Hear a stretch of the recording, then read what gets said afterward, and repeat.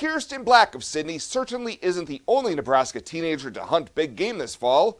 She has, however, harvested an animal in the state that none other can claim: a bighorn sheep. The 15-year-old shot the world-class trophy caliber ram on Saturday on private land in the Pine Ridge escarpments southwest of Chadron. She won the permit when her name was the only one drawn from a pool of 3,524 applicants in a lottery for Nebraska residents.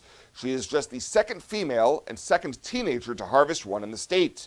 The other hunter, who won his permit by auction, shot an impressive ram in the Wildcat Hills of Banner County last week.